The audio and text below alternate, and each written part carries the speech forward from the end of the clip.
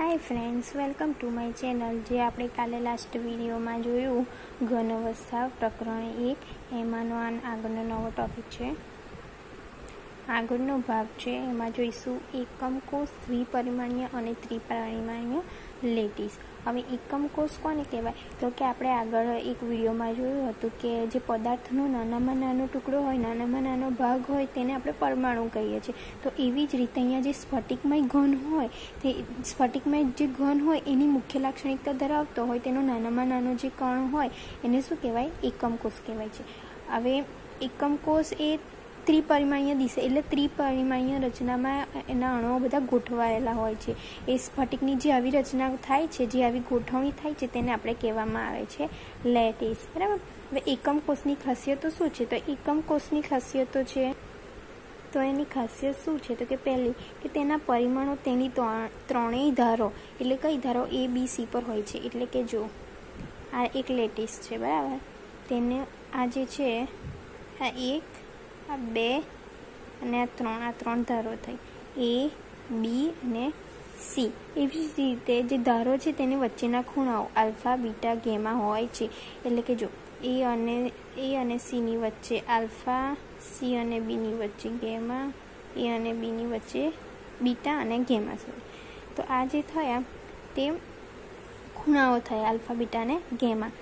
एटला माटे 6 एना पेरामीटर छे। कोना? एकम कोषना 6 पेरामीटर छे। कया कया? तो कि A B C, A B अने सी, अल्फा, बीटा अने गेमा। हवे एकम कोष छे एने बे विभागमां वहेंचवामां आवे। कयो? आदिम एकम कोष अने केंद्रित एकम कोष। आदिम एकम कोष कोने कहेवाय? कि जेना घटक कणो, जेना कणो छे ते एकम कोषना खूणा पर ज खाली गोठवायेला होय। धारो के जो आ एक लेटिस छे, बराबर, एना ए आ खूणा जे खूणा होय तेना पर ज जे गोठवायेला होय तो तेवा लेटिसने शुं कहे छे? एवा कोषने शुं कहे छे? तो कि आदिम एकम कोष कहे छे। केंद्रित एकम कोष कोने कहेवाय? तो कि खूणाओ सिवाय, खूणाओ पर तो गोठवायेला ज होय, तेनी सिवाय अन्य जग्याओ पण, बीजी जग्याओ पण गोठवायेला होय तो तेने शुं कहेवाय? केंद्रित एकम कोष कहेवाय। हवे केंद्रित एकम कोषमां बीजा विभाग छे। कया कया बीजा प्रकार छे? तो कि फलक केंद्रित एकम कोष। એટલે કે આ પ્રકારના એકમ કોષમાં દરેક ખૂણા પર ગોઠવાયેલા કણો દરેક ખૂણા પર ગોઠવાયેલા હોય અને જે દરેક બાજુ હોય ઉપર નીચે આ બાજુ એ બાજુઓ હોય એના ઉપર એના કેન્દ્રમાં પણ એક એક કણ ગોઠવાયેલા હોય। તો આપણે ઉદાહરણ જોઈશું, એનું એક્ઝામ્પલ જોઈશું। जो आ खूणा पर भी गोठवायेला छे, बराबर, आ खूणाओ पर गोठवायेला छे। पछी उपरनी साइड, नीचेनी साइड, बाजुनी साइडना केंद्रमा आम आ बाजुनी साइड अने आ बाजु एवी रीते गोठवायेला होय तो आने शुं कहेवाय? फलक केंद्रित एकम कोष। हवे अंतः केंद्रित एकम कोष जोईए तो कि आ प्रकारना एकम कोषमां खूणा पर गोठवायेला होय घटक कणो अने बीजुं एक सेंटरमां होय, एक वच्चे होय, केंद्रमां होय, अंतः केंद्रमां होय तो तेवा कोषने शुं कहेवाय छे? तो कि अंतः केंद्रित कोष। એટલે ખૂણાઓ પર ગોઠવાયેલા છે અને એક આ વચ્ચે કેન્દ્રમાં ગોઠવાયેલું છે તેને કહેવાય અંતઃ કેન્દ્રિત એકમ કોષ। બીજું જોઈએ તો કે અંત એટલે કે છેડો કેન્દ્રિત એકમ કોષ, તો કે દરેક ખૂણા ઉપર ગોઠવાયેલો હોય અને બીજા એક એક ઘટક કણો એકબીજાની વિરુદ્ધ એક અહીંયા ગોઠવાયેલો હોય તો અહીંયા ના હોય, અહીંયા હોય તો અહીંયા, એવી રીતે વિરુદ્ધ ફલકોના કેન્દ્ર પર ગોઠવાયેલા હોય છે। હવે એમાં આપણે 7 ક્રિસ્ટલ સિસ્ટમની વાત કરીએ તો આ સ્ફટિક પ્રણાલી એટલે કે આ શેપ છે, કયો શેપ છે, કયો પછી બાજુમાં જે છે તે શક્ય વિચલન છે એટલે પેલું આપણે આગળ જોયું ને આદિમ અંતઃ કેન્દ્ર તે આ અક્ષીય અંતર, એમનું અંતર કેટલું છે અક્ષીય, તે અક્ષીય ખૂણાઓનું અને આ બાજુમાં છે તે એક્ઝામ્પલ છે, બરાબર। હવે જોઈશું ઘન। પહેલું ઘન એટલે કે સિમ્પલ જ એક ક્યુબિક સિમ્પલ ઘન, તો એનું શક્ય વિચલન શું? આદિમ, અંત કેન્દ્રિત અને ફલક કેન્દ્રિત। હવે એમાં અક્ષીય જે અંતર હોય તે a = b = c, અક્ષીય ખૂણાઓ હોય તે આલ્ફા = બીટા = ગેમા = 90 ડિગ્રી। અને એક્ઝામ્પલ જોઈએ તો એને સીએલ અને ફ્યુ। ઘન પછી ટેટ્રાગોનલમાં શક્ય વિચલન આદિમ, અંતઃ કેન્દ્રિત। એનું જોઈએ અક્ષીય અંતર તો કેવી રીતે યાદ રાખવાનું? તો કે જો આ a = b = c હતું, બધું ઇક્વલ ટુ હતું। હવે આમાં c ઇક્વલ ટુ નહીં થાય, બરાબર, a = b તો ખરો પણ c ઇક્વલ ટુ નહીં થાય। એમના એક્ઝામ્પલ અક્ષીય ખૂણાઓ જોઈએ તો alpha, beta, gamma is equal to 90 degree. એનું એક્ઝામ્પલ જોઈએ તો SnO2 અને TiO2. આગળનું જોઈએ તો કે અર્ધરોમ્બિક.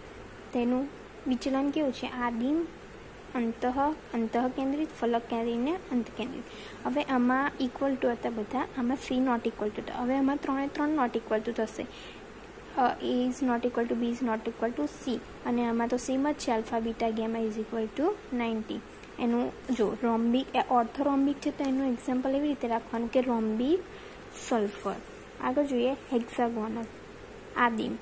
જો ઉપરનામાં બધું ઇક્વલ ટુ હતું, આમાં સી નોટ ઇક્વલ ટુ, આમાં બધા નોટ ઇક્વલ. હવે આમાં ફરી પાછું આમાંથી એક કાઢી નાખવાનું એટલે સી નોટ ઇક્વલ ટુ. હવે alpha beta is equal to 90 degree છે, જ્યારે ગેમા 120 ડિગ્રી છે. એનું એક્ઝામ્પલ જોઈએ તો ZnO, ટ્રાઇગોનલ, આદિમ એનું વિચલન છે. હવે જો આમાં બધું હતું ઇક્વલ ટુ, આમાં એક નહોતું, આમાં ત્રણ નોટ ઇક્વલ, આમાં પાછું એક ઓછું થયું એટલે સી. હવે આમાં તો બધું જ ઇક્વલ ટુ, પાછું પહેલાંની જેવું થઈ ગયું કે A is equal to B is equal to C.